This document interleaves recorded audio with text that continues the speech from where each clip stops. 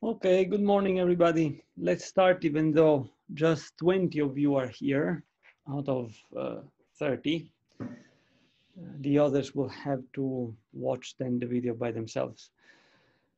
So as I said on Tuesday, today we're going to divide our lecture into two different moments. In the first one, I'm gonna go through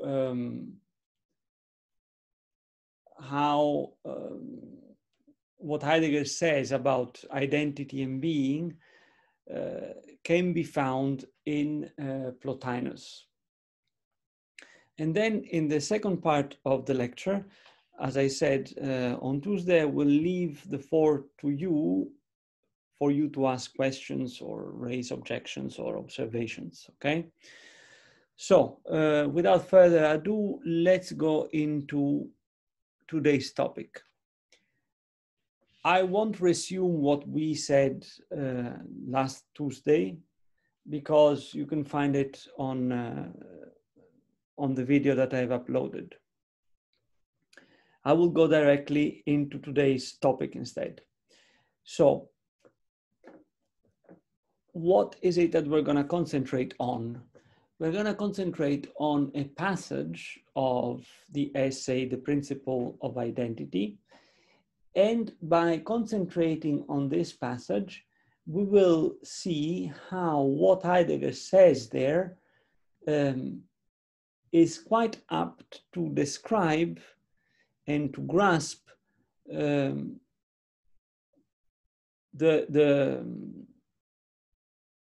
thought of Plotinus. Above all, as this thought has showed itself to us in the treatise that we have studied during the semester.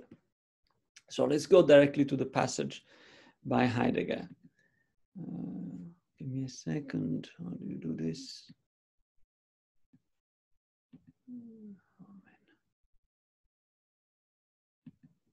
Okay, let me try to share my screen with you. See if I can do it. So, this is my screen. Wait there. Share screen.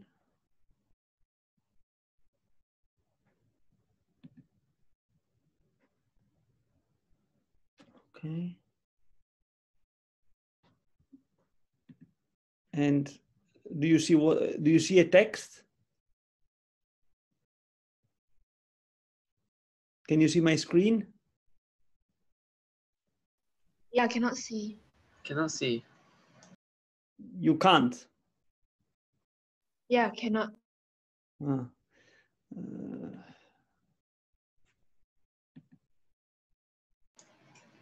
Okay, wait a second. Now you should be able to. Yes, we can now. Okay, good. So let's go. We are at page 1. End of page 1.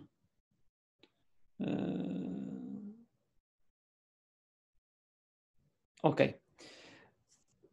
The last paragraph of page 1. Let's read it together. The more adequate formula for the principle of identity, A is A, says accordingly not only each A is itself the same, but it says rather, sorry, there's a mistake. It says rather, each A is itself the same with itself. In sameness, there is the relation of with, hence a mediation, a linking, a synthesis, the unification into a unity. So in sameness is a unity, okay? Sameness is a unity, which is the result of a unification.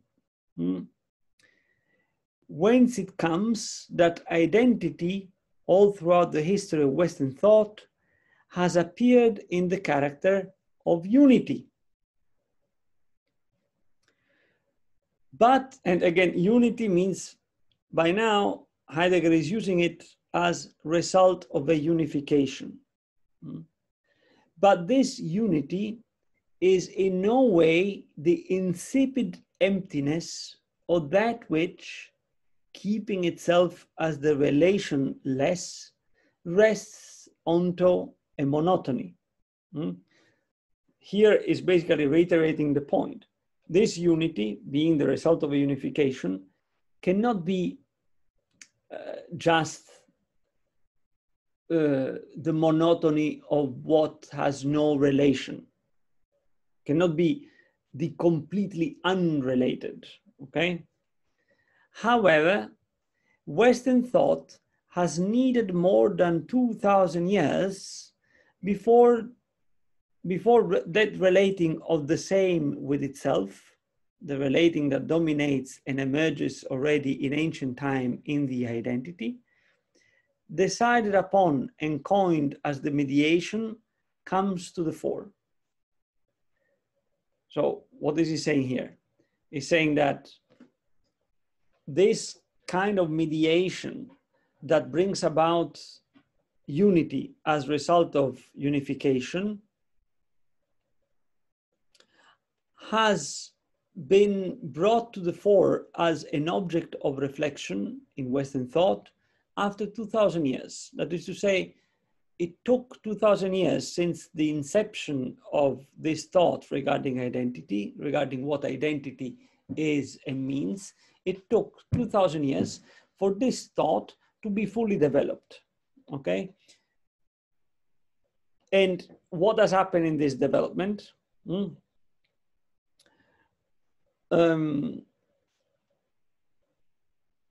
The fact that the same, the identical, has been once and for all established and thought of as the result of the mediation of itself with itself, okay? Sorry, let me, is that clear?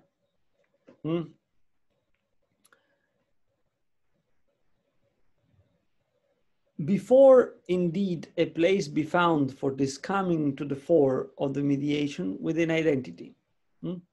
So Heidegger says that at the end of 2,000 years of tradition, what has happened is that finally thought has found a place for this grasping of identity.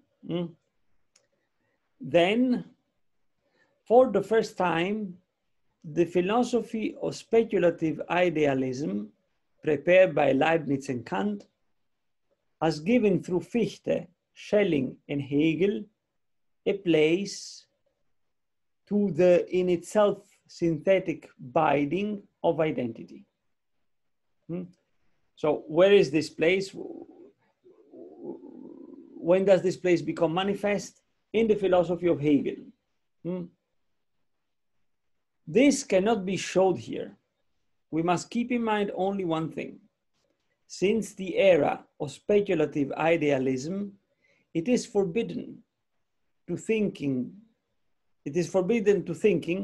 to represent the unity of identity as simple monotony, and thus to renounce the mediation which dominates in unity. Where this happens, identity will be represented only abstractly. Okay, later on I will explain to you why he refers to Hegel. For now, what interests me is that all of you have clearly in mind what he's saying here. Are we on the same page? Yes. Okay. What does it mean that he renounced the mediation? Say it again? What does it mean to renounce the mediation? Well, the fact that you let the mediation go, I mean, you don't reflect on it. you can't renounce reflecting on the mediation once this development of thought has fully unfolded. Renouncing means that, yeah, you let something go, right? We can't let go of thinking of identity as the unity resulting of a mediation. Okay? Is that clear? So this is the traditional, the Western philosophy way of thinking about the unity and identity.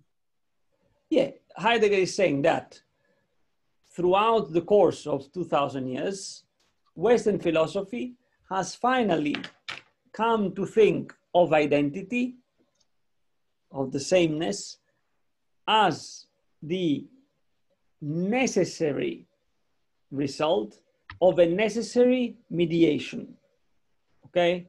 As a unity resulting of a mediation. And since it results of a mediation, out of a mediation, it cannot do without the mediation. Since it results out of the mediation, it consists in the mediation. What is Heidegger referring to specifically? Let me clear this up so that maybe it becomes more comprehensible for you.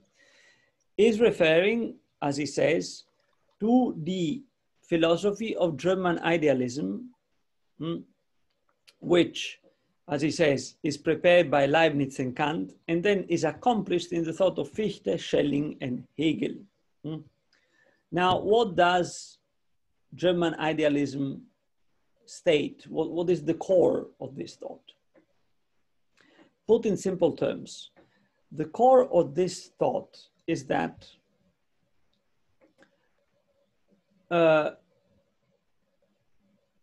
being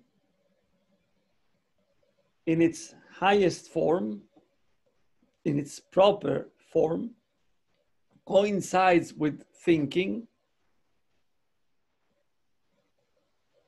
in that being is the result of the unfolding of thinking as the absolute subject. What is the absolute subject? The human mind. The human mind, which by operating on what surrounds it, shapes the world as reality.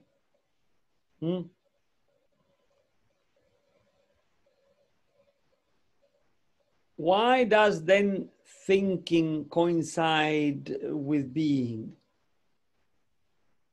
It coincides with being in the moment in which the human mind becomes fully aware of the world as its reality, as the reality created by the human mind, and hence fully aware of itself as the creating act of thinking. Okay? This unity now of thinking and being, where thinking is the unfolding of the human mind and being is the world as the shaped reality, reality shaped by the human mind. Remember what I told you about reality last week, about the word res and realitas last week?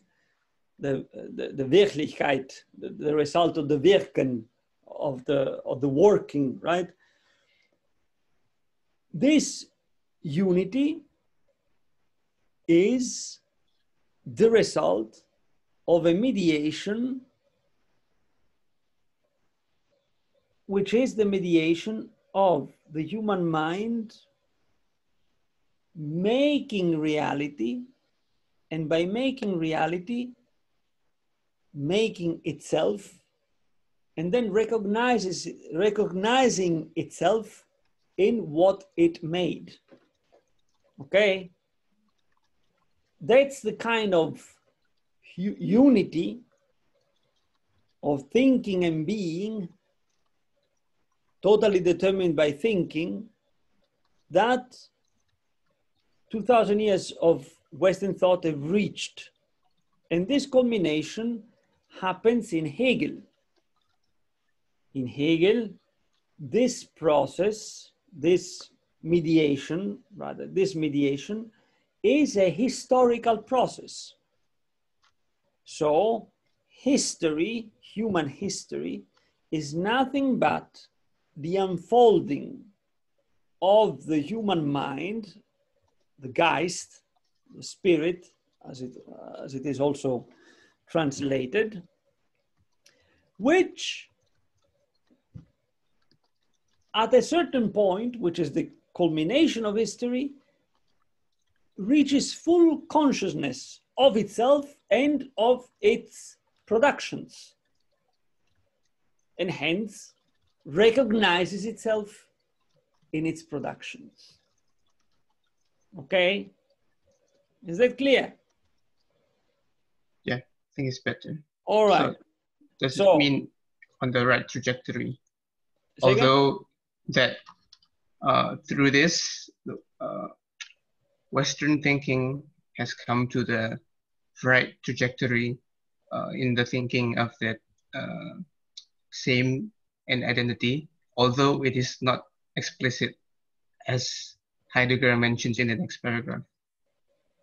No, it is explicit. It is explicit, okay? The problem that Heidegger has is that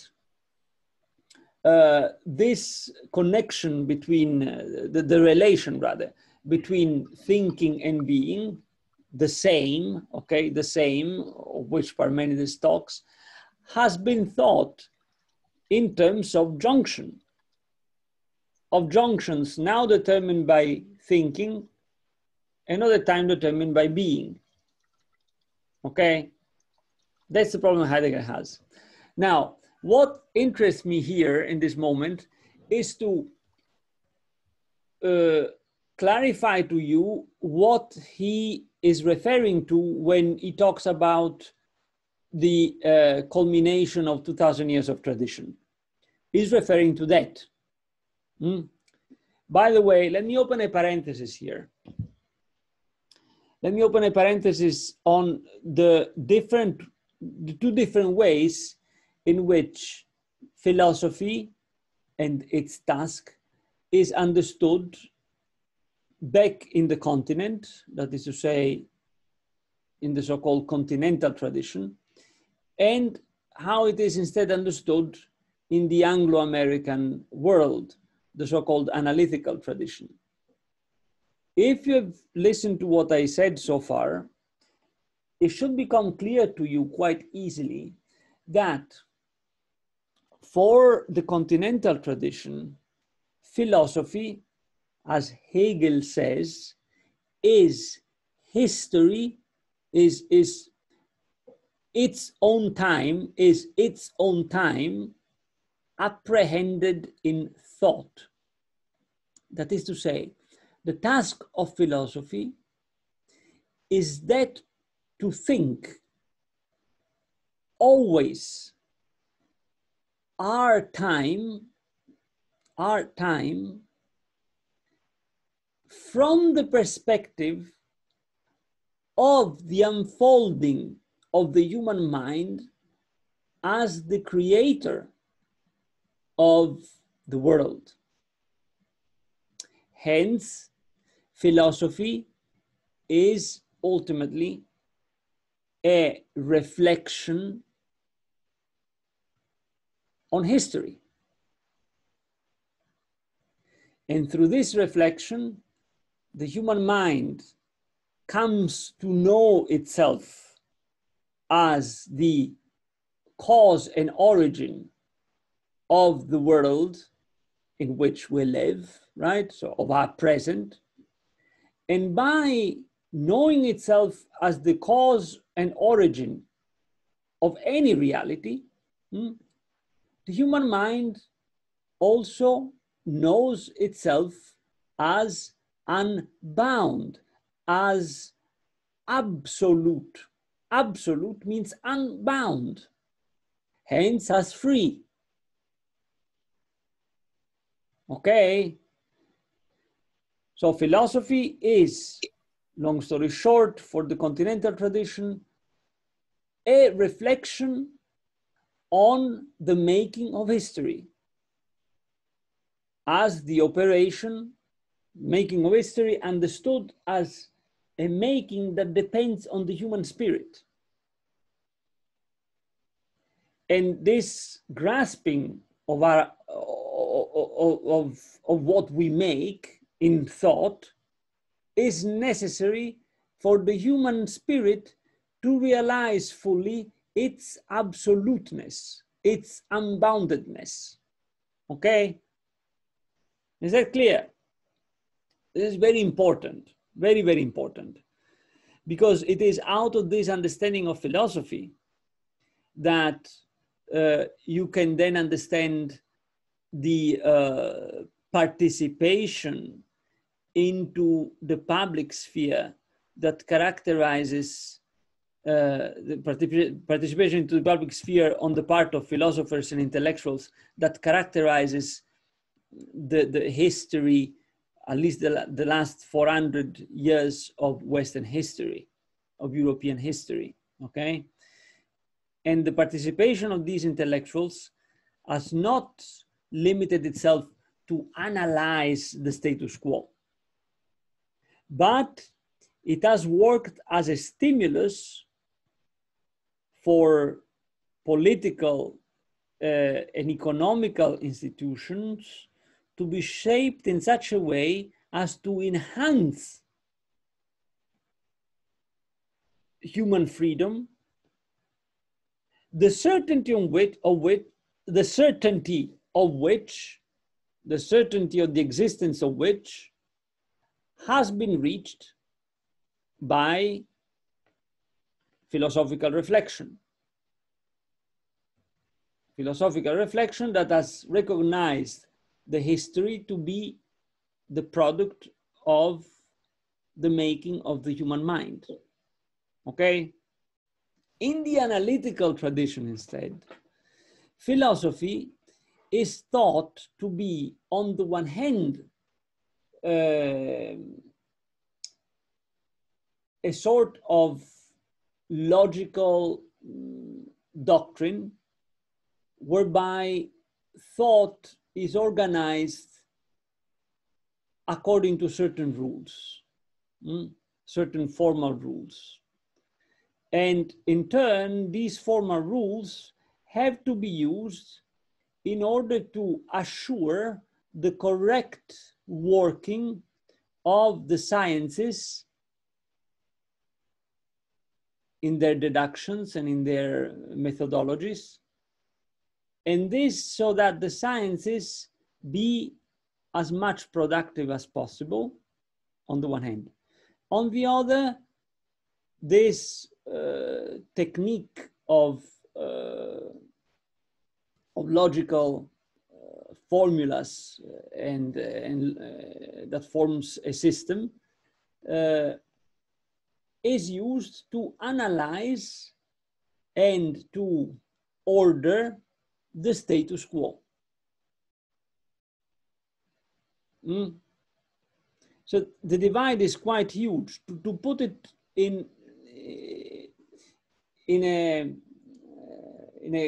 a short formula, the divide between analytic and continental philosophy is to be found in the fact that analytic philosophy has completely renounced to think about history. Analytic philosophy is ahistorical. It doesn't look at the human being as a historical being. In fact, when you read an analytic philosopher, what strikes you immediately is the hidden presupposition that the human mind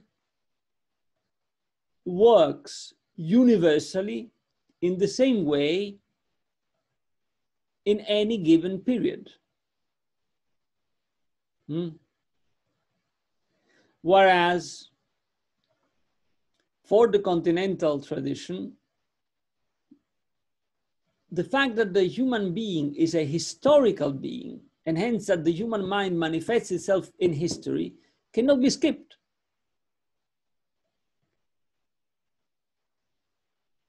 These different manifestations of the human mind in history are thought of by Hegel as leading up to a culmination, which is the culmination, is the moment, this culmination is the moment at which the human mind becomes conscious of itself as the creator of the world. Now, let me clarify this thing of the creator of the world, this expression creator of the world.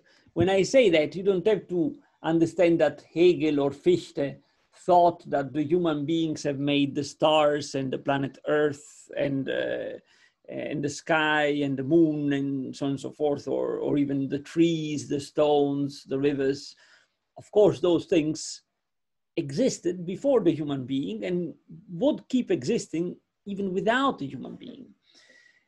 By saying, though, that the human being is the creator of the world, Hegel, Fichte, and company mean that the human being is the one that gives meaning to things. That is to say, makes them be this or that. That's why even in common expressions, we can talk of Chinese world, Indian world, and so on and so forth. What we mean by that expression, Chinese world, is the way in which Chinese people in the development of their culture have related themselves and have understood things around themselves.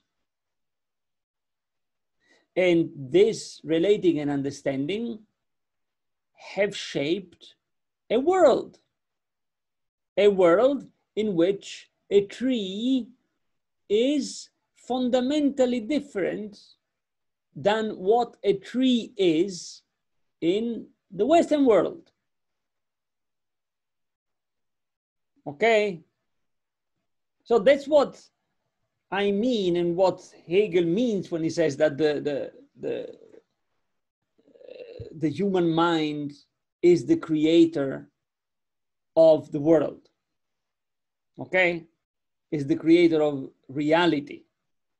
Now in English, unfortunately, as I told you last week, you don't hear anymore the strength and the actual meaning of the word reality. And you don't hear anymore, well, you don't hear anymore, you don't hear at all the strength of the word Wirklichkeit. Wirklichkeit in German comes from wirken. Wirken means to work, to operate. So Wirklichkeit, which is loosely translated in all other languages as reality, doesn't mean exactly reality. Wirklichkeit is the reality insofar as it is the result of a making, of a working, literally of a working.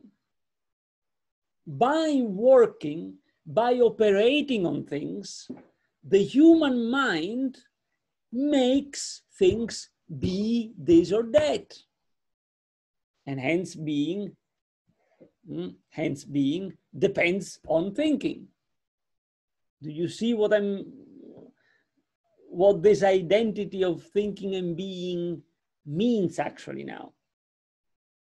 Do you understand? Mind you, this is extremely important let me give you a historically concrete example of how important this thought is. All of you have taken the core curriculum in the social sciences, correct? Yes. And all of you must have read Marx. Am I right? Yes. Now, a concept in Marx, a fundamental concept in Marx, is the concept of alienation. Right? What does that concept state? If one reads it simplistically, the concept states that once a worker has done his or her work, the result of his or her work does not belong to him or her, but to the capitalist, to the owner of the factory, who in fact has not worked, who has not produced anything himself, right? That's how we can read the concept of alienation simplistically. Hence, Marx would say, oh, this is unjust. We need to let the worker reappropriate himself of his work. Okay, that's the simplistic way of reading it, which is not wrong, by the way, but doesn't go deep enough. The concept of alienation, read in its depth, says something more radical. Namely, what the worker is alienated from when he is detached from his work is the consciousness of himself as worker, i.e., as creator. And the moment the worker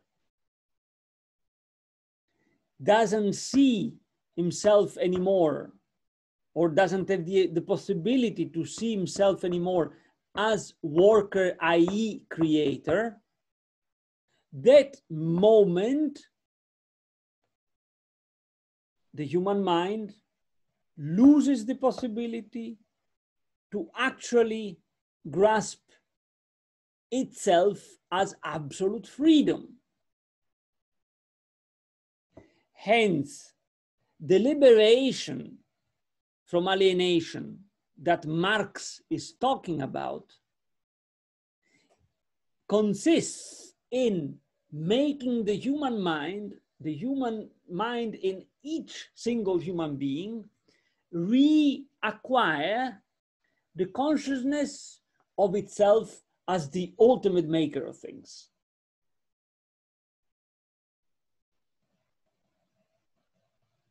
This thought of Marx is possible only from within the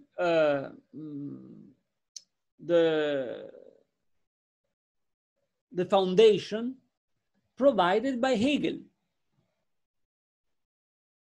which in turn, as Heidegger says very aptly here, is the culmination of 2000 years of history, 2000 years of thought. Now, in which sense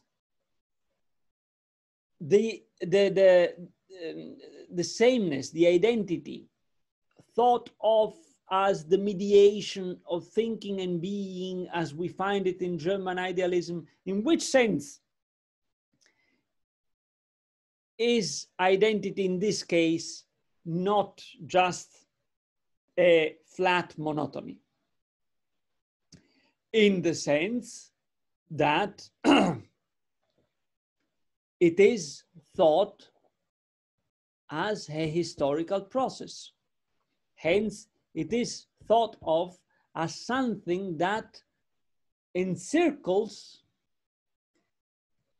something that passes through history.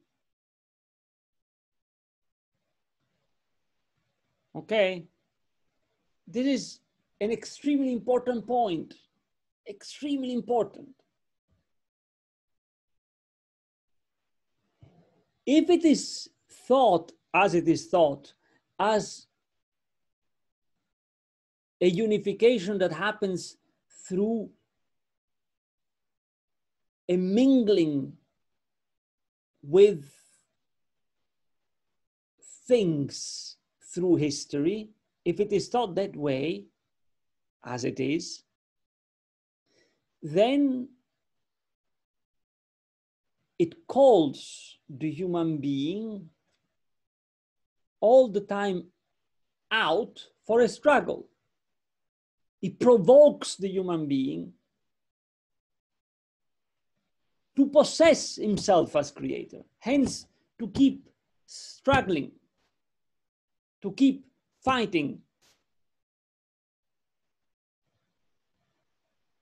If you go read The Phenomenology of Spirit, which is one of the most difficult books ever written, but also one of the most fascinating books ever written, you should pay attention to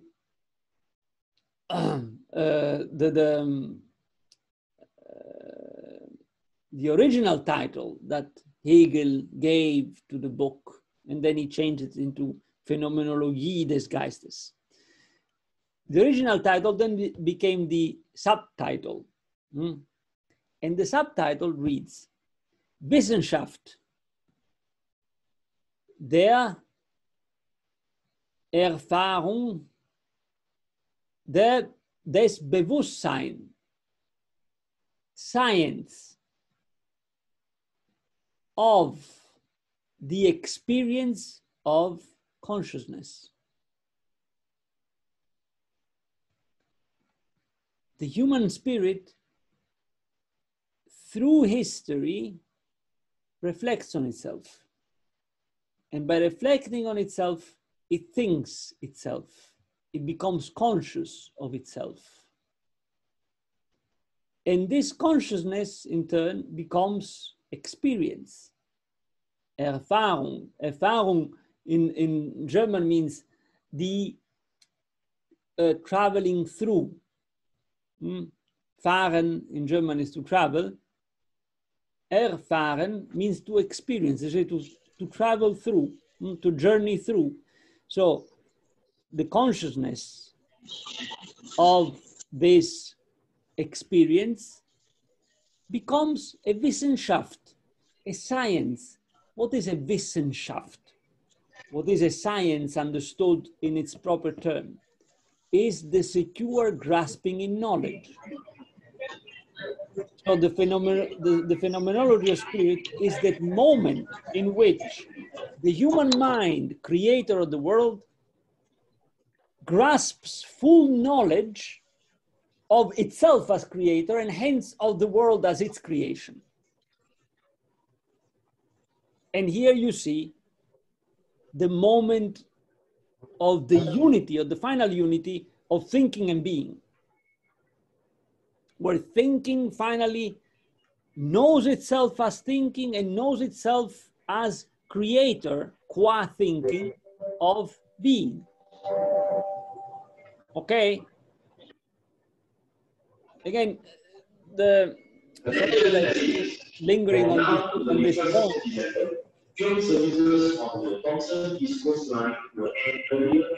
Wait, I hear a voice. Do you have a question?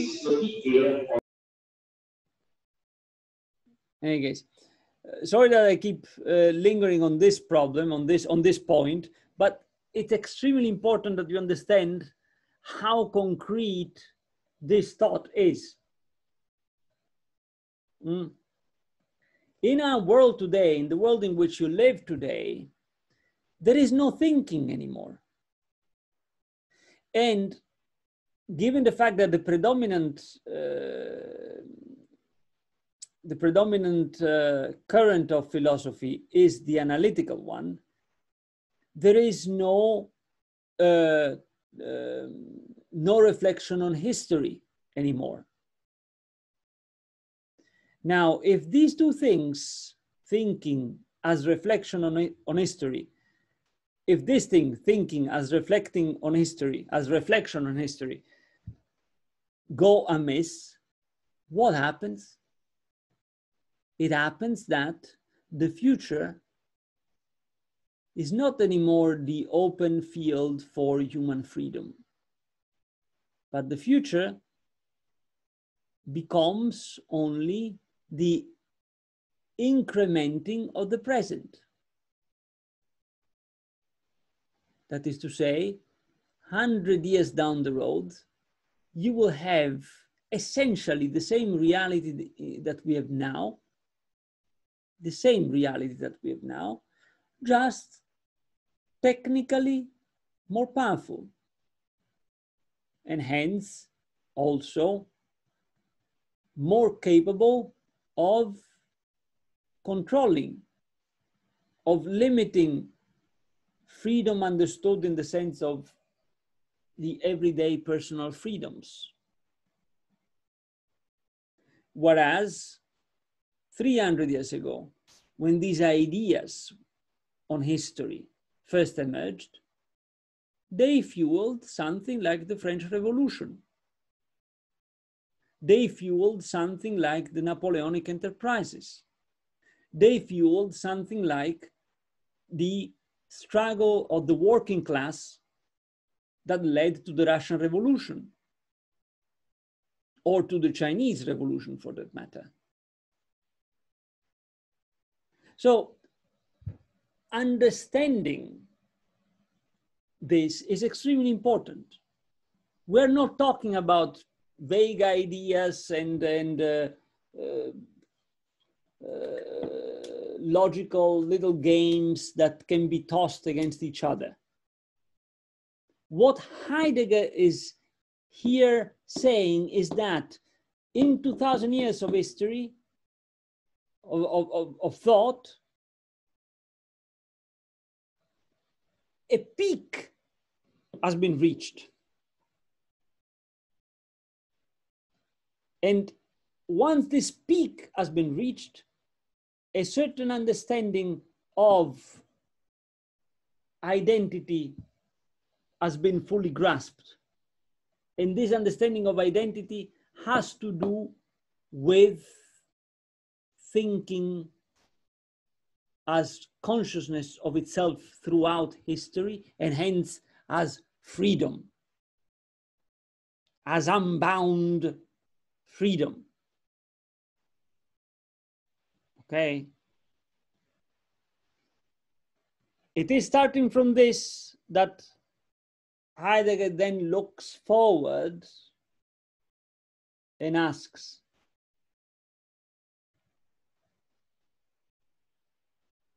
is this the best way to relate to being? And this question has to do with what? It has to do with the fact that Heidegger sees that the state in which we are today, the domination of technique that threatens to fix human freedom as the ability to impose its will on things, and hence also on the human being. That thing is much probably the result of the understanding of the relation of thinking and being as we have seen at the peak. In other words, Heidegger is here asking again, does human freedom really consist in the fact that it realizes itself to be the creator of being, that is to say, of reality? Or does human freedom consist in something else? In something that reposes, that rests on a relation with being? A relation with being whereby being is not the result of human making, but is something that calls to human human thinking. Is something that advocates thinking to itself. That's the question that Heidegger poses. And again, this question is extremely urgent and stringent in the time in which we live, which is not different from the time in which Heidegger lived. Okay? Now, I realize that I'm already going beyond the time that I had said I would stop. So let me stop here for today. We haven't touched how this has to do with Plotinus yet, but let me just give you a small point on which then you can, I think, reflect by yourself and figure out how this passage has to do with Plotinus. We have concentrated on how this passage describes what has happened in German idealism, what has come to the fore in German idealism, okay? Namely, the fact that the understanding of identity as the result of a unification of thinking and being has been established once and for all, okay? All right. And this means that thinking and being have been recognized to belong to each other, to be joined together with the preeminence of thinking through a reflection on history. Okay? So, German idealism, as I told you, and all of continental philosophy is a thought on, of, and through history, engaged with it.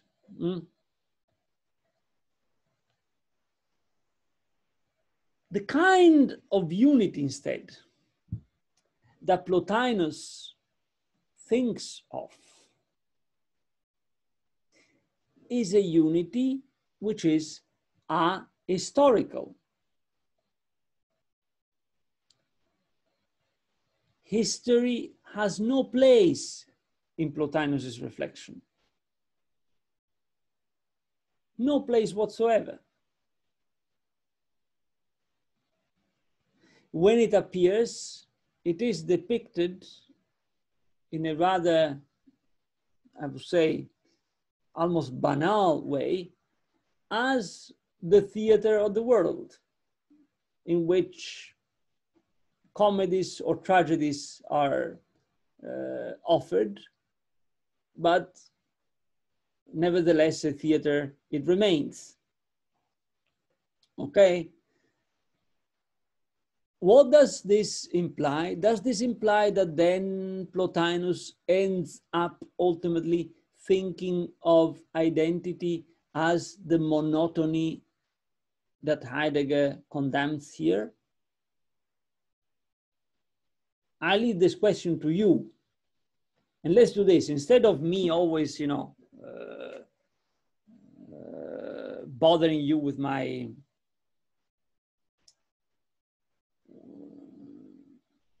elucubrations, let's see what you yourself, by yourselves, can come up to. So the question is this.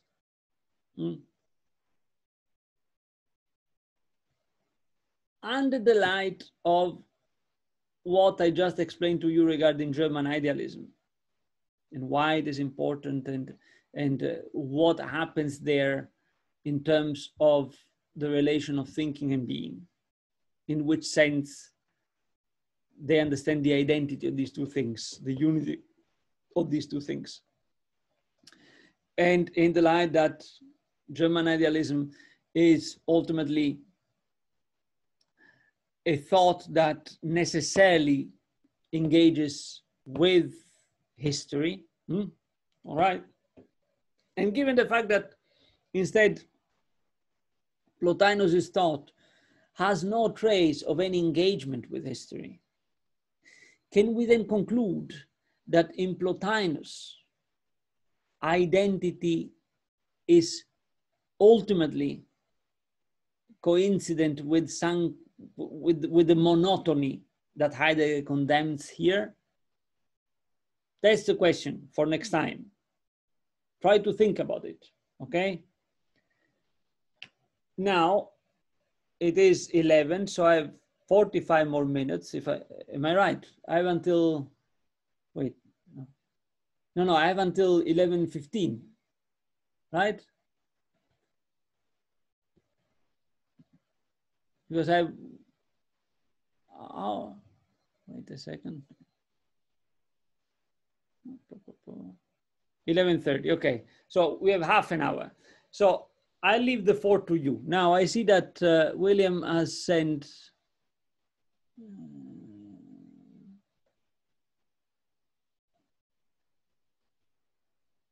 okay, William has sent a few questions. So let me read them out and we go through these first. No, in fact, let's start from, wait. Let's start from Yongchun. Is the world just the nous here, the one that collects the happenings into a world? No, the world in German idealism, and I mean, the most received acceptation of the word, the world is, as we said before, the reality, the Wirklichkeit, as shaped by the working of the human being. Okay, that's what the world is. And by the way, that's always the first meaning of world, always. Even the so-called natural world is in reality the result, is within the cultural world. The cultural world, hence the world that's created by the human mind, is always the first world. You need to think only of the fact that a biological, scientifical, naturalistical approach to the things that we encounter, trees, rivers, sky, stars, and whatever, has developed within a certain cultural world, namely the Western world,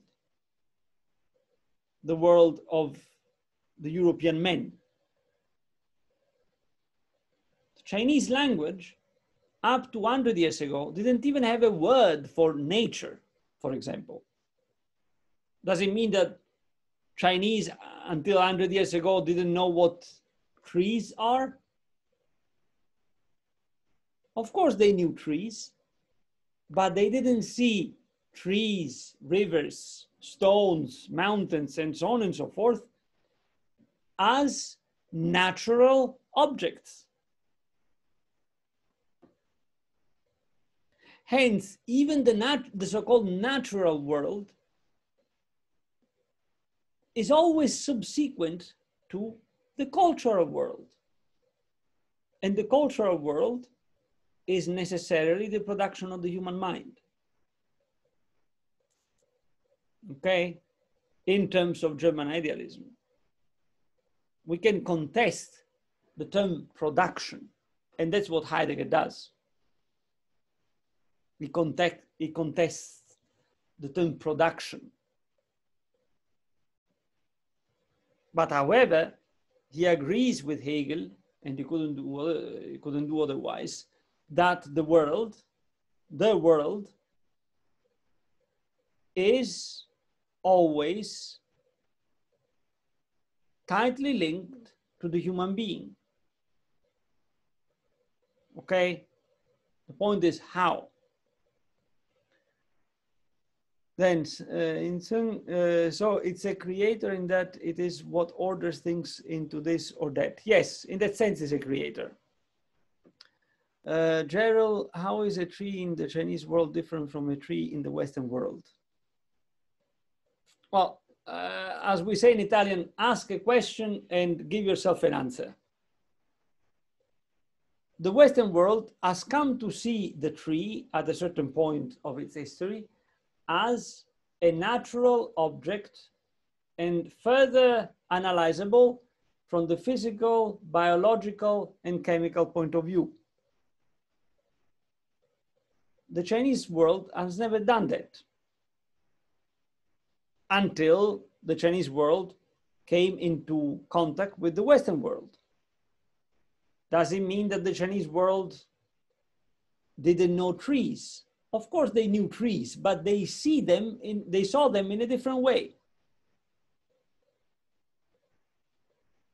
The ancient Germanic people, or the ancient Romans, or the ancient Greeks, mostly saw the woods and the trees as the abode of the gods. And yet they had the same thing in front of them that I have when I go out, and in Tiongbaru I go to the park, trees namely. But an ancient Roman, even just to give a more, a more down-to-earth example, an ancient Roman would have never thought to put the tree in a public park. He wouldn't have thought of a public park to begin with. Why? Because he related to the tree in a different way. So the difference is in how you relate to things. Now, I answered this question just to, again, clarify something that, though, doesn't need clarification. So let me ask you this. I want you to ask me questions, but try not to ask questions that are banal, okay? Because if you ask questions that are banal, you're telling me that, A, you've not been following for the course of these almost 3 months that we've been together. B, you really don't put in any effort in thinking by yourselves, which you should. You should think by yourselves. Then,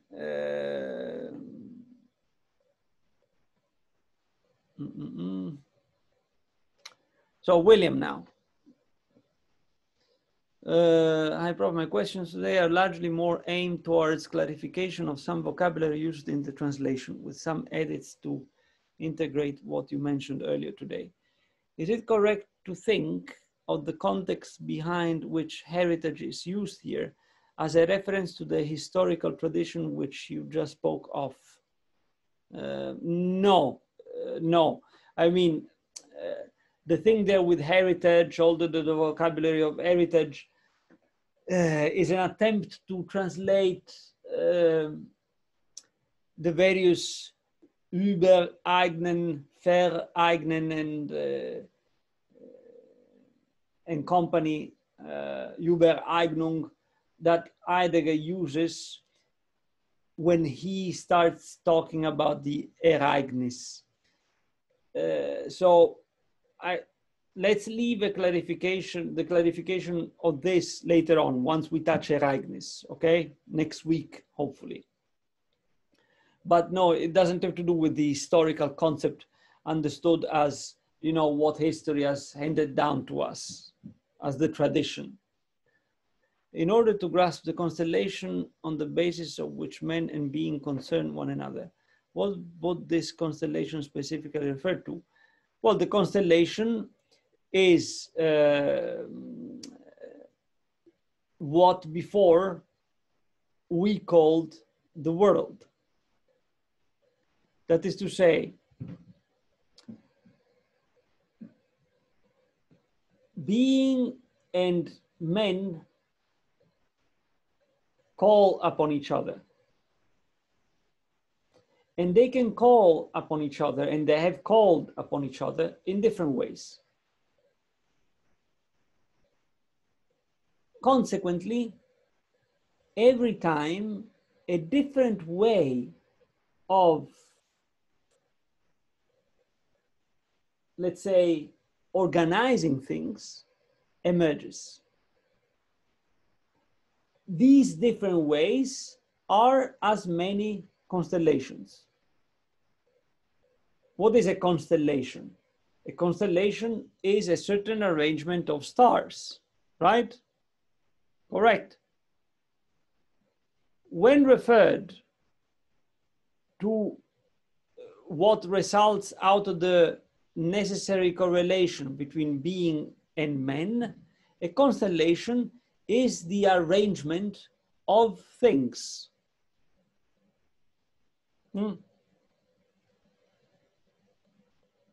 If, I don't know, if you think of the Japanese world before the Europeans arrived, how was this world organized?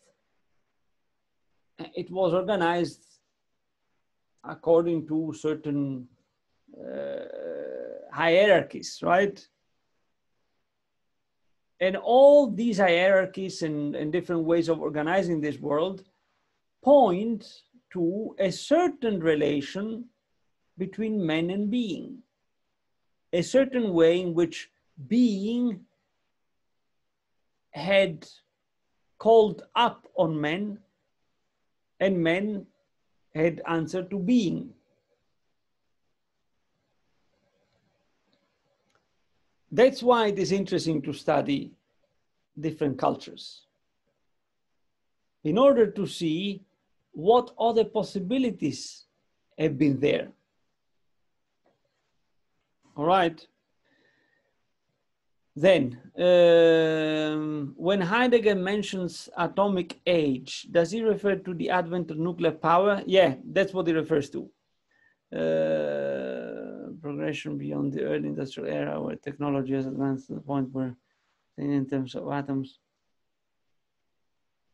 No, it is referring to the nuclear era, the era in which we're living, right? And why does he refer oftentimes to that? Well, because he lived the last part of his life during the years in which the problem and the fear for an atomic war, for a nuclear war, was incredibly pervasive. You have no memory of this because you are all born around the year 2000, correct? Most of you are born around 1998 or even 2000, 2001. Well, I was born in 1979. I have clear memories of the fact that up to 1994, so up to the time I was 16,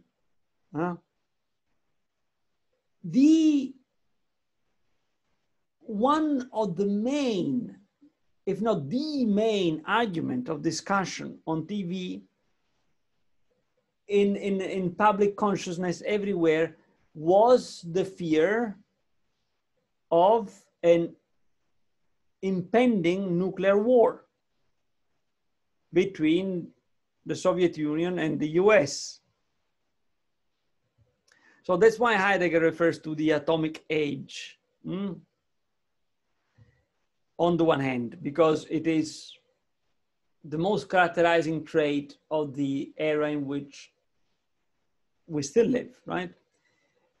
He also refers to that because it is starting with the fixture of the atom that the immense potentials contained in science as technique have been finally brought to the fore. It has become now completely apparent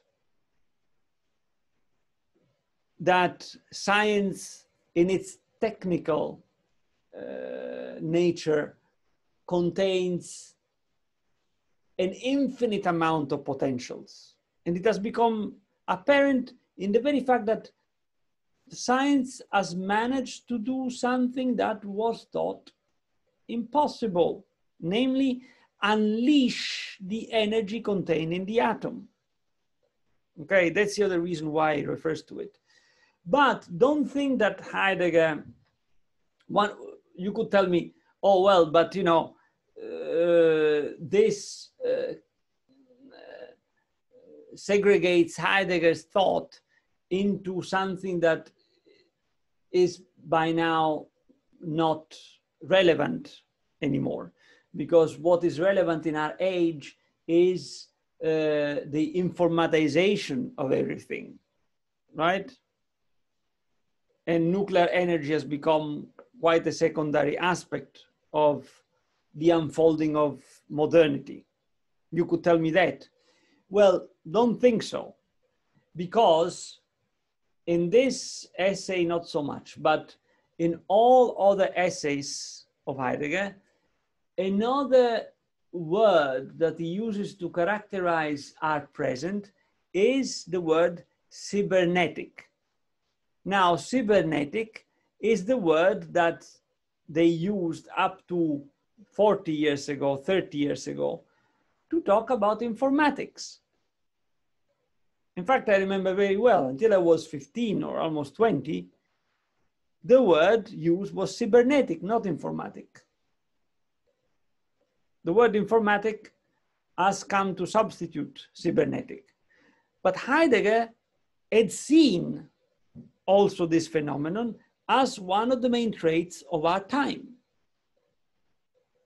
Okay? So long story short, though, when he talks about atomic age, he's referring to a particular trait of our era, a trait that manifests itself in the nuclear power. Okay? Any more questions?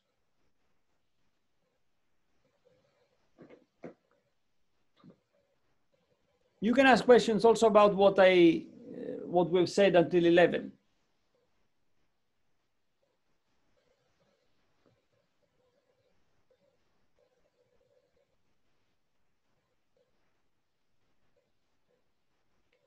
Okay. Brian, I'm just wondering if this freedom understood as the clearing is to be seen as something that is absolute, to be valid above all things and is neutral. As an example, what if the world I live in sees other people as invaders and threats and thus legitimates my killing them? Them is not all the rooms in the house of thought. Okay.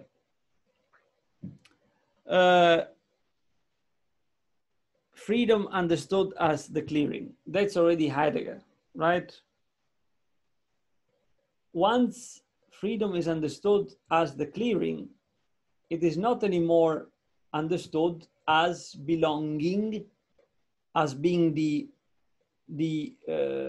property of an absolute subject.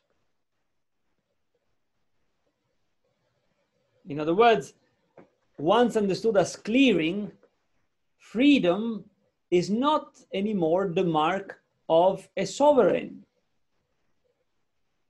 In German idealism, with all its elan, with all its noble tending towards freedom, in German idealism, freedom is ultimately thought as the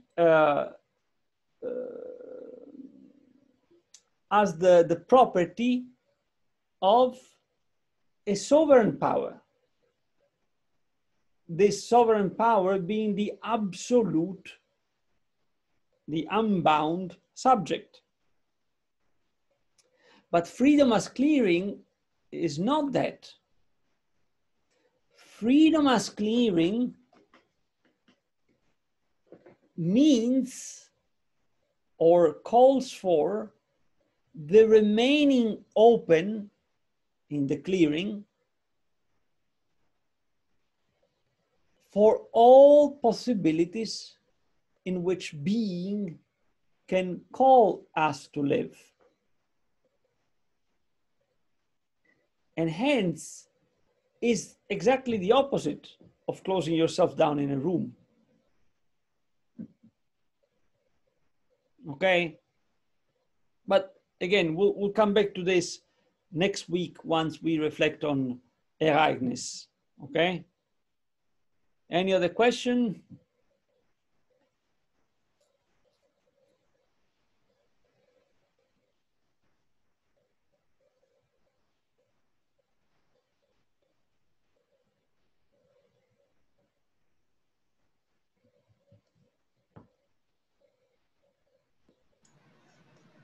Yeah, I have a question. Yes. I just posted it on the chat. Okay, let's see. The first world is always the cultural world because things appear to us already informed according to the culture from which we grow up in. Since things appear to us already in a certain way, how can we relate to things in a different way? How does one progress from, for example, the current world from which we live, characterized by technology, to the Christian world where everything is a gift from God? How does one do that? By dwelling into the clearing. That is to say, by taking charge, to put it in other words, by taking charge of what we most fundamentally are. And what are we most fundamentally? Dasein. Da is the opening of Sein. The open space in which Sein, being, can manifest itself. That's freedom, not as the property of a sovereign subject, of an absolute subject, an unbound subject, but freedom as the remaining open.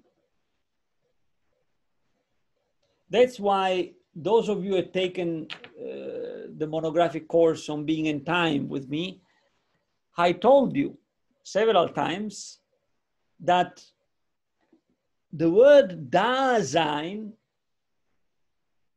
it isn't so much a descriptive word, but in a certain sense, a normative word. Dasein shows to us the task that the human being has to take up. And this task has to do with precisely making ourselves capable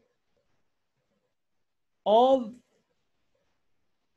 that freedom that we're called to, which is the freedom of being. Okay, does this answer your question?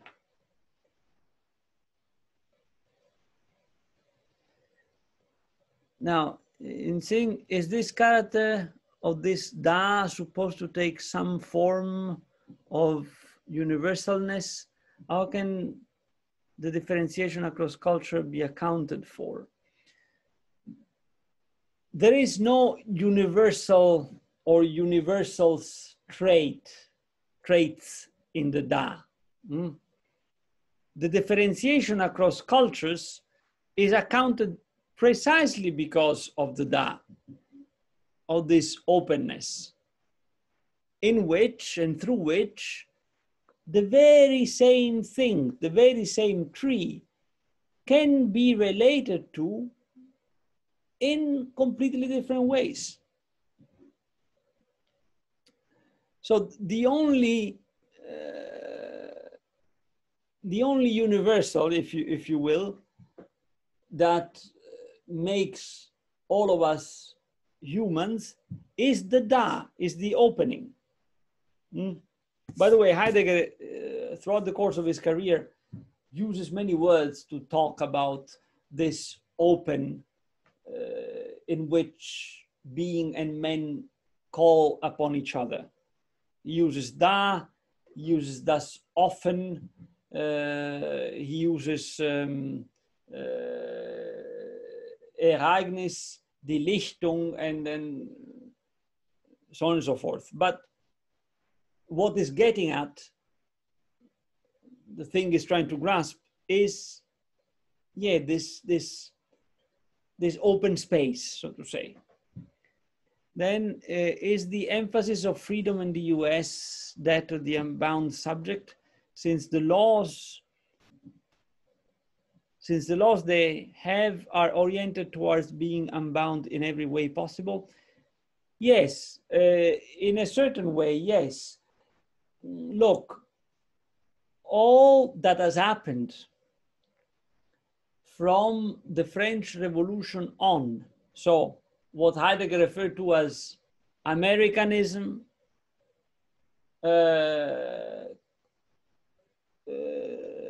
Sovietivism, or you know, Sovietic communism or Stalinism. So Americanism, Stalinism, fascism, the various forms of fascism. And when we say Americanism, we must understand the world in which we live today. Today. All these three things come from the understanding of freedom as the property of a sovereign subject. So Americanism and communism, Americanism and Nazism have the same root and fundamentally are the same. Fundamentally, they are the same. The struggle that we have seen in the 20th century is not the struggle between freedom and slavery, between freedom, that is to say, Anglo-American democracies, and dictatorships, Nazi or communist style. What has happened in the 20th century is a mere struggle of political power. But all these different political powers that fought each other shared in one same root, the understanding of freedom as the property of a sovereign subject. Then the sovereign subject in Americanism is interpreted to be the individual, but mind you, the individual insofar as he or she is the standardized manifestation of the mass. Hence the power of the market. Ultimately, the sovereign subject in Americanism is the market. The sovereign subject in the German version of Nazism is the people understood biologically as race, a race that establishes itself in political structures, the state. And the sovereign subject in communism is understood to be the people, but the people understood as a certain social class. So human being understood as the determinate product of society.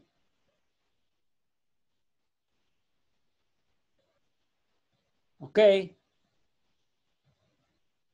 So what you see in Americanism, in Nazi fascism, and in communism is three different ways of understanding what the sovereign subject is. But ultimately, they all rest on this notion of the sovereign subject and hence on the freedom that belongs to it. And in Americanism, freedom means freedom of the market.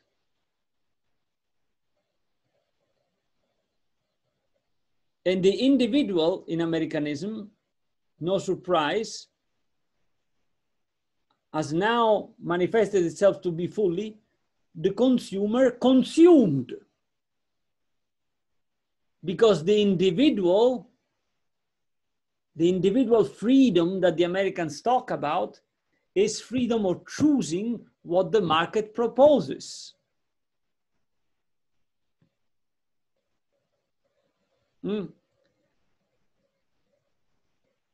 Okay. So you don't have to understand the unboundedness of individual freedoms in the US for what they say at face value.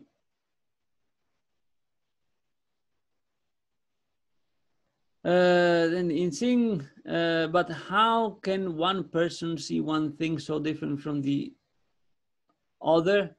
Is this arising for the sequentiality of things that come to view such that a particular association emerges for person as opposed to person A as opposed to person B?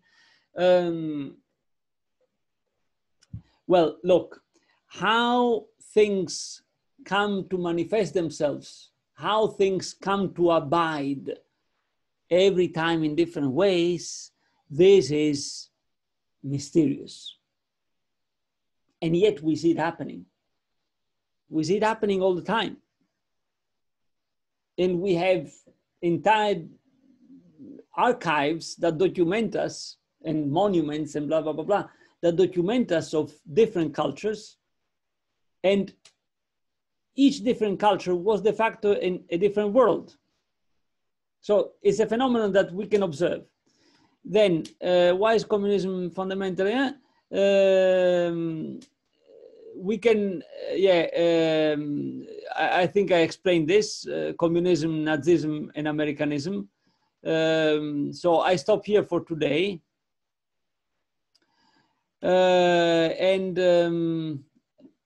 I'll see you on Tuesday. So please, on Tuesday, try to come with answers to the question that I posed before, okay?